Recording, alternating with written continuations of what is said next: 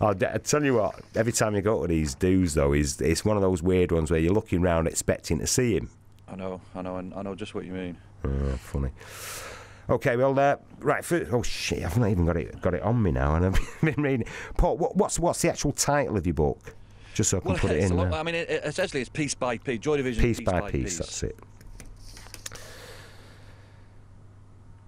You're listening to Terry Christian, BBC Radio Manchester, and it's time for a very warm welcome to, a Mancunian himself. Stockport lad, really, of course. Paul Morley. Made it big, left the big city. He's got a first person, really, to write heavily about Joy Division in Manchester. And there's a book of all his old writings from the NME days and beyond called Piece by Piece, which is out. Were they the first band that you fell in love with? Local band, or in general. I mean, in a funny sort of way, I guess they weren't even the first local band, because just before then there was Howard Devoto's Buzzcocks that really took my fancy as a local band, because of course before Howard Devoto's Buzzcocks, local bands were a little bit Purple Gang and Sad Cafe. There wasn't really such a thing as a local band, so you didn't at first really believe that there could be such a thing as a local band, or that they would ever go beyond the local confines.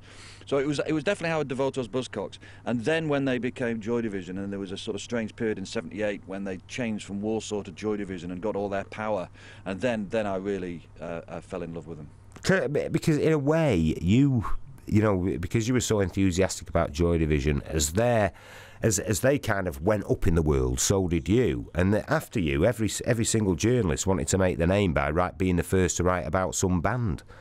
I think it did start. I mean, it was always in the air that one of the reasons you became a rock journalist was that wonderful moment when you found something and you discovered it, and you could write about it, and then later you could claim you were there. You know, when there were 6 people and you were one of the 6. That fantastic.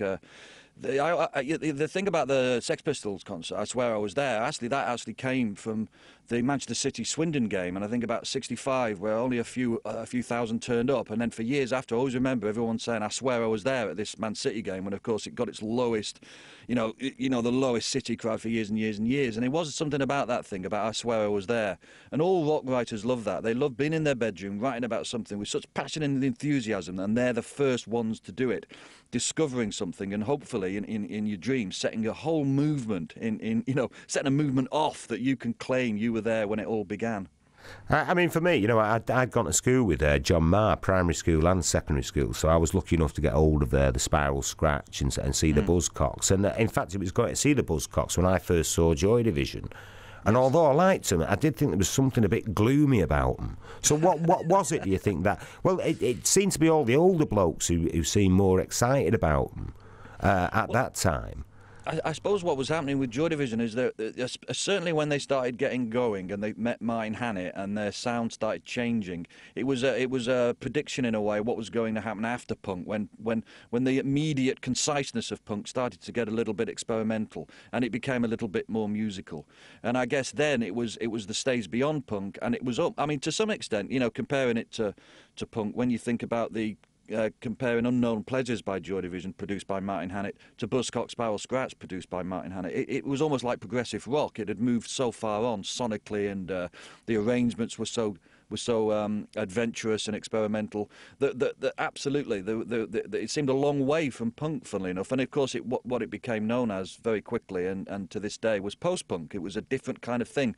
When Johnny Rotten went into Public Image, when Howard Devoto went to Magazine, all this happened in January 1978, which is incredibly quickly after punk, and Joy Division played their first gig in January 1978. So there was this incredible shift forward, and I think if you were into Banging Up and Down and your Damns and your Slaughter and the Dogs, then that next stage was a little bit unexpected, because it seemed to be going back almost to everything that punk had rebelled against, which was considered music, complicated lyrics, sophisticated arrangements, and if you loved a certain kind of music, krautrock, whatever, that when Joy Division made that move, it was irresistible, really, combining kind of punk dynamics, Iggy and the Stooges dynamics, with the sense of atmosphere of a Can and a Kraftwerk. It was for someone like me who loved both sides of that, it was absolutely heaven. I mean, for me, it was fantastic, because I went down to Polly in London in 1980, and I suddenly found that being Mancunian was like cool. But what I found weird was a lot of the people who like Joy Division there, and I'd be like, well, for want of a better word, pulling girls on the strength of them liking Joy Division. But I just sort of thought, well, you know, their fans, you know, a Joy Division gig in Manchester, it was like a football hooligan type crowd, really. Not a load of pensive young men. No, I think that travelled outside Manchester, didn't it? I absolutely agree. There was, I mean, you know, once Joy Division got going in a Manchester sense and the crowd started coming, it was a very visceral experience. It was almost like a Led Zeppelin gig, if you like, because, of course, Joy Division live had such incredible power. On record, they were different because Hannett turned them into his version of the group, but live, they were so powerful, and it was a very physical experience.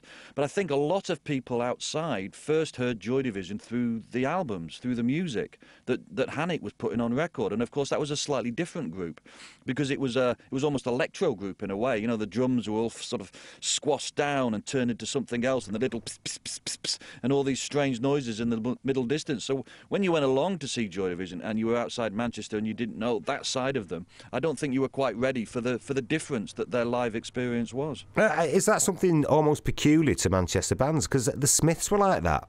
Drunk, you know, beer swilling, football hooligan type crowd when you first went to see them. Stone Roses, beer swilling, football hooligan. Happy Mondays, beer. Or is it just Manchester? I think it's that great dichotomy, isn't it? Because one of the things that happened with Manchester bands, and maybe it was all down to Howard Devoto's brain, you know, the first real, and Marquis Smith even, you know, there was an incredible intelligence about what they were doing, even though it was combined to very physical music. And I suppose that's something about the North as well. We've got that side of us that just wants to party and just wants to, you know, have an incredibly good time and lose one's mind. But we've also got that side of us that's exploring and curious and wants to show the rest of the world that we're not stupid morons, that we actually have something about us beyond that. And I guess a lot of the great Manchester bands had both of that, where you could just completely, you know, go crazy to them, but there was something else about them that was unique about their take on the world and their perception of the world. And I think that was at the heart of the great, you know, whatever the Manchester music was, you know, from Buzzcocks on through the Smiths to the Stone Roses and beyond, it had both sides. You could take it two ways. You could just rave to them, or you could sit quietly and contemplate their contemplations. I mean, nowadays, you know, when you're sitting in your big mansion right down there, Paul, is there still a kind of pride in you about the stuff, or an extra interest when you hear about a band coming from Manchester? Yeah, I think what started to happen in that, you know, from those two Sex Pistols shows in 1976, and this extraordinary story that keeps coming, and to this day we keep trying to find out what it is. You know, in a way, the Joy Division book isn't just me trying to find out about Joy Division; it's trying to find out what happened in Manchester at that time that set off this extraordinary series of moments that do go on to this day and did transform the city and turn it into something else and turn it into an international city, a city that, you know, you when you think of Manchester now, you think of a city of ideas, you think of a city that wants to move into the future. You think of something that in the late 70s was, you know, wasn't there at all. It wasn't a city necessarily to be that proud of. You know, you lurked about a bit, you snuck about a bit. And it's interesting that it's become a brand. And there's no doubt that, you know, you're constantly trying to work out what that is, how did it happen, and the incredible way the baton kept getting passed on, you know, from the Fallen magazine and Joy Division to the Smiths, you know, to the Stone Roses, you know, to Oasis. It's an incredible story, and I'm endlessly fascinated by it, to the extent that it's never nostalgic for me. It really is seeing how history got made, you know, by a bunch of kids that originally just went to see a Sex Pistols show because they fancied, you know, getting off their heads. And when you were looking back at all your old articles for the Joy Division Piece by Piece book, did you kind of think, I didn't say that back then? Was there any cringe moments for you? Thought, must take that bit out?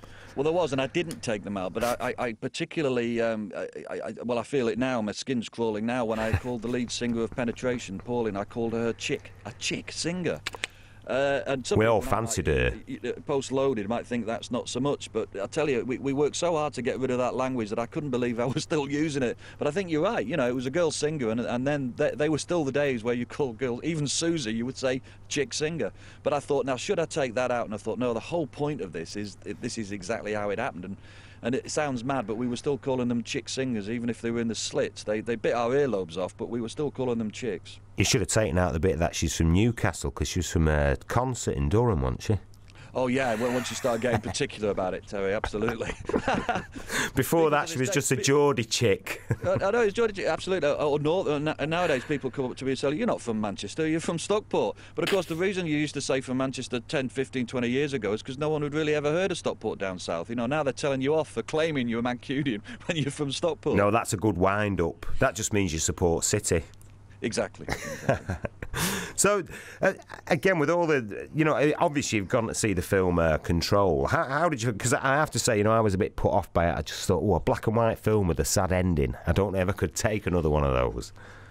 Well, yeah, a black and white film about suicide. But then again, I think I like the idea of it, you know, being a great northern story, a northern love story. I mean, yeah, we know the end. But on the other hand, if these things don't get turned into film, then they don't become part of history. And I think there's that fight between whether we're just being misty-eyed and nostalgic for something, or whether we actually know that we have to start, you know, putting these things into history. Otherwise, it gets lost, and the moment goes, and other things get talked about. And this is a great moment. And the more, you know, films that get made, the more great films that get made, the more it does become part of history, and it will never be removed. So I think it's all about legacy now. I mean, we're talking about that a lot lately with bands coming back and everything, you know, being revived and reunions and everything. But I think it is an important moment in history that this moment, just as we all, you know, the first lot of pop culture people start dropping off, everyone's very keen on making history. And of course, our great mentor Tony Wilson was the master of that, setting up history, making sure that the history got told in whatever way was going to make that history reverberate, even if it was made up of a lot of lies. And I think that's why the Factory, the Joy Division story, the Manchester story is being told in lots of different ways now, because we were all set up by our great mentor Wilson to make sure that it entered history. I mean, everybody, you know, had their arguments with Tony, and then, you know, but you couldn't help liking him. And I was going to say, for you, you know, and I've had the same thing, you know, but then when I think everything, you know, every bit of prejudice in me almost, he's influenced. You know, even down to this idiot idea that he should never leave Manchester. Oh, yes. Well, obviously I pulled away quite quickly, and he never forgave me. For months on end, at times he wouldn't speak to me because of it. But then I kind of know what he meant, and in a way I've ended up doing, I hope, fulfilling what he wanted from me, which was to become a kind of historian of a period. I mean, that's what he wanted from me. And much against my, you know, instinct, because at times you do hate him for seeming to bully you or push you or create, you know, do you know what I mean? And at times I hated him so much. It's only lately, as you get a little older and you realise the shape of things, that I realise that I am following what he wanted to do, and I have been inspired by him. And like you, I ended up doing things I never thought I'd end up doing, and I realise now in hindsight it was a lot to do with Wilson. You know, the idea that I was a shy little writer and I ended up becoming quite an extrovert broadcaster, and I realised after a while it's because Wilson had created that template. You could do lots of different things, you know, very un-English thing in a way, that idea of being the jack of all trades, the dilettante. The English don't usually like that. That happened to me, without a doubt, because Wilson was in our local landscape and he did a lot of different things, and as much as sometimes you hated that, it was incredibly influential. Because you know, the frightening thing for me is the more I think about it, you know, I mean, this has almost become accepted wisdom now in Manchester, is that you don't leave if you make it. Yes. Even if you're threatened by gangsters like a certain well-known band were, and that's why they moved out of London. Yeah. You know, I know, and Tony was very much on that very early on, to the extent that when I did it in the late 70s, because I got a job at the NME, and of course that was an incredible thing at the time. I mean, it's difficult to describe what it was like now, because there's so many opportunities. There's so many opportunities to stay in Manchester and be able to earn a living talking about pop culture. But they were like, it sounds crazy, but the late 70s were like the dark ages. But God bless Tony Wilson. I have to tell you, when I said I was going, I'd got a job at the NME, he got me a bloody interview at Granada Television to be a researcher on some godforsaken show, trying to keep me, trying to give me a job, because I said, look, I need a job, Tony. I've got this job. I can't not go. And he said, I'll get you a job. And I failed the interview, as you probably could tell, because I did leave in the end. But it was about something that to him was so important, even before you really understood why it was important. You know, you just thought he was just being a bully in a way, you know, stopping you, spreading your wings. He was holding you back, you felt. In fact, what he was trying to do was actually encourage you to lift you to greatness. And it's only later, once I'd gone through all the moments of not talking to him, of being annoyed with him, infuriated with his behaviour, that I realised what an incredible generous spirit it was, and how many, he was like this kind of mad metaphysical commissioning editor, you know, spotting talent, encouraging it, giving it the opportunity, whether it was Hannah or Gretton or me or you or Middles or Cummins or whatever. Loads of people. You realise ultimately what Vinnie Riley, all these incredibly disparate talent. He was focusing and giving it the most incredible lift. And now I realise how incredibly important that was. I mean, what I found weird about him was because, you'd have arguments with him, but I remember, like, ringing him up when I got the job on The Word, because I'd never presented any telly before, and I was having arguments with people thinking that I should have control over everything, and I rang him up and said, Tony, when you present a TV show, how much say should you actually have in it? And he went, about 14%, darling. Yeah. Hey, I hung up, I thought, oh, thanks, Tony. Yes. Well, that was the funny thing about his life, that on one hand he had to be the broadcaster, and he had to kind of have a kind of weird self-control that was so unnatural to him. I often think that he kind of formed Factory Records to get all that anarchy out of his system that he couldn't get out of his system at Granada. The two sides of his personality, the incredibly charming, almost irritating daytime television personality, and the post-situationist anarchist, and he had to have both sides of his character come out, otherwise he would have gone mad.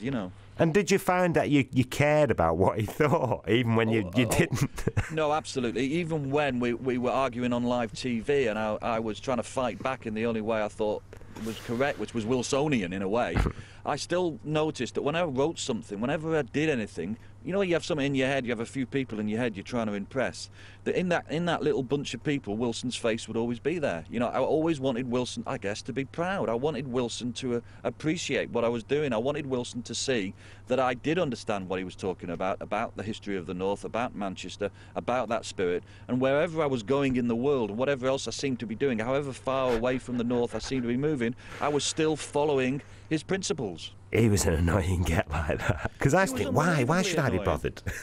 I know, and I would do these incredible things, and then he would hate it simply because it wasn't about one of his acts, Yeah, that's right. But you knew deep down that ultimately he was an incredibly generous, idealistic, optimistic, encouraging spirit, and as damned annoying and as dogmatic and as stubborn as he could be, at his heart, he had incredible heart.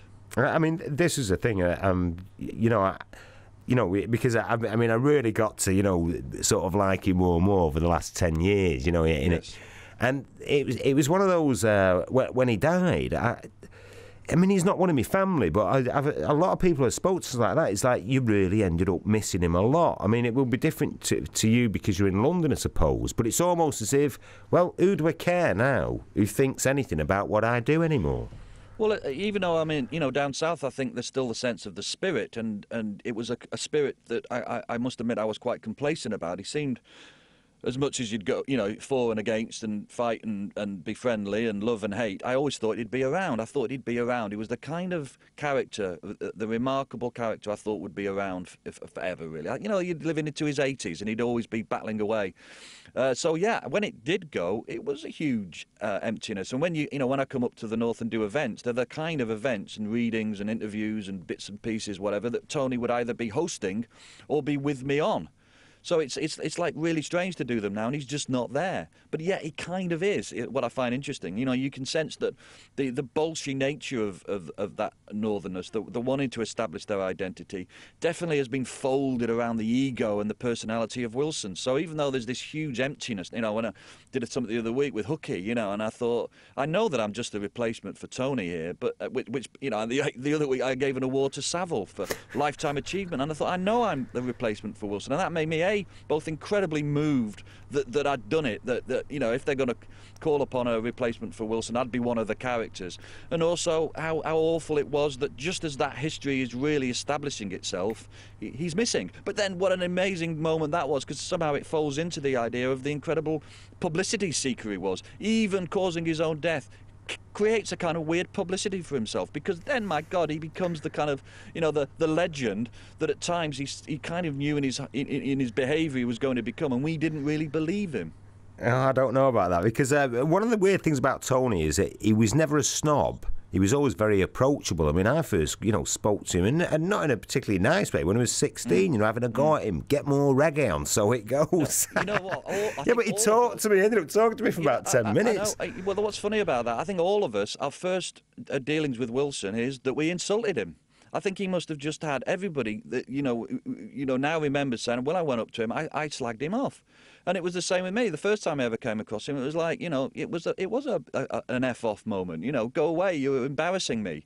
And yet he put up with all of that, and then he ignored it. He just carried on, and eventually befriended you. Even though his memory of the first time he met you was you were slagging him off.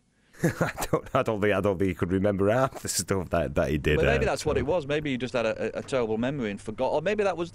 I sometimes wondered if it was just thick skin, but maybe it was just that he just knew that really, there was a part of him that was like that. That incredible nerve you need to behave a certain way in public. He had that in bucket loads, and I guess he realised that because he was for a time about the only local celebrity we had. When you would see him in a club, it was a peculiar moment. It was like John Stapleton suddenly being there, but yet you were seeing the fall. So you were kind of annoyed, really, that he'd spoilt it a little bit in his bloody showbiz suit. So you slagged him off. But on the other hand, you were quite impressed that he'd done it, that he turned up. And are you annoyed that he's not seeing your book now, Joy Division Piece by Piece?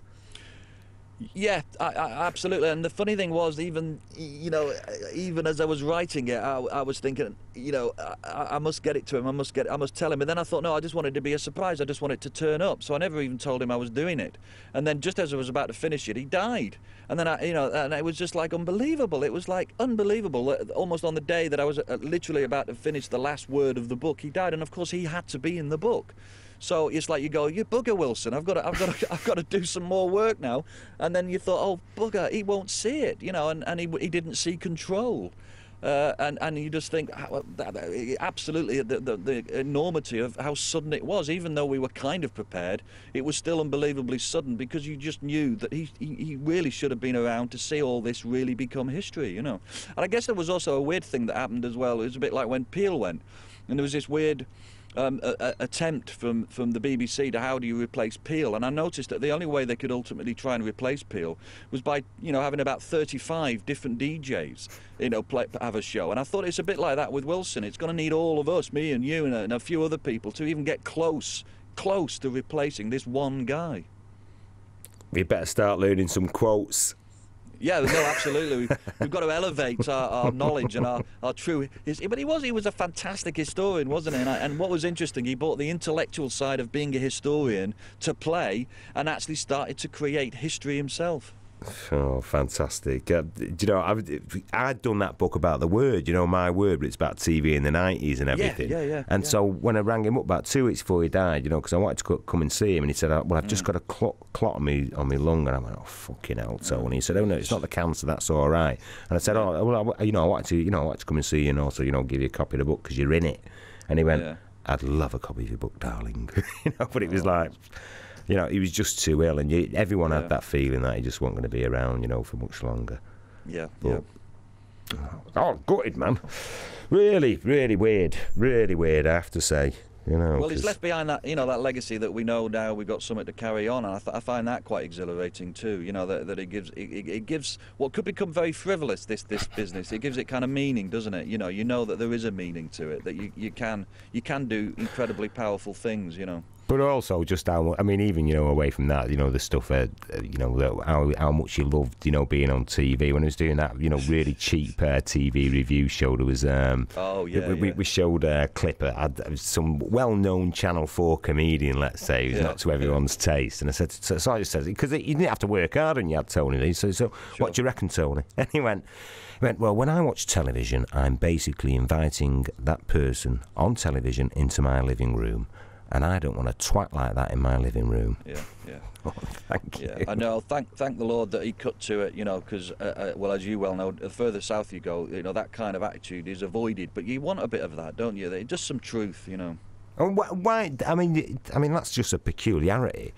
Why are they frightened of that? Because the one thing about Tony is he wasn't precious. So, he wasn't going to go weeping into his pillow because someone disagreed with him or didn't like his idea. Well, in fact, he preferred that, didn't he? I think he got he was more upset if he felt that people started. I know in the last few months he very much hated it. People started to be nice to him, you know, because he liked the tension, didn't he? He liked the battle, and I suppose that was what I loved about him. That he was one of the few people that you could have a real argy-bargy with. You could really sort of slag off it in a way, slag off his arguments, and he didn't take it personally, you know. And the next time it would be okay. You know, funnily enough, it took me a little bit of time to get used to that, you know. That almost the fact that he treated everyone like part of the family, and the whole point about being part of the family is you can have big arguments, but it can carry on, you know.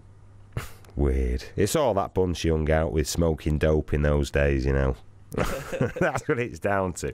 Hey, listen, Paul, thanks a lot for that. I'll have to bung this now for someone to edit, and I'll clip in a bit about Tony, because there's some really good stuff in there. It's just, you know, just people talking about him, though. It's like... but funny, you know, loads of funny stories. C.P. Lee about his stag night, where they all dropped acid and went to see Fast Breeder at this rough pub in Hardwick. Fast Breeder? Well, it was Girotti column, wasn't it, before that? And it was like, that was his stag do, you know, before he married. It is funny because, you know, we've obviously had the films now, the documentaries, and the funny thing is I never tire of them, because there was, you know, what you've just said already, you want to see that in a film and a documentary. That so many other stories, you know, I want to see Tosh Ryan's story, do you know what I mean? I want to see C.P. Lee's story, because they're all their stories are just as magnificent, and all their story, and all our stories, every single one of them, Wilson features. Well, yeah, Salts as well, you know, a Jazz Defectors, who ended up being like Mick Hucknall's pulling partner, and he was saying the first time, and it was like, what is it, ACR, because he was mates with some of them Salts, and they were playing in Buxton or Derby or somewhere, and so Tony gave him a lift. And he said he'd never met him before, and he said he was driving doing about 200 mile an hour down all the, you know, down the A6 or whatever, all these this little windy road in the dark, skinning a spliff up with one hand, but actually turning round to the back seat to talk to him. He said he was shitting himself. Oh man. I know. He used to like. Funny enough, he always used to like driving onto the moors as well. You know, these weird moments when he'd suddenly drive out there. You know, sort of a strange sort of combination of characters, wasn't he? You know. And his bloody dog. Oh, I don't know. His bloody dog, yeah. And he'd always turn up just exactly on time. Yeah. But you wouldn't be able to contact him all day when he's supposed to come in and do something with you. And then he'd just be there, you know. No.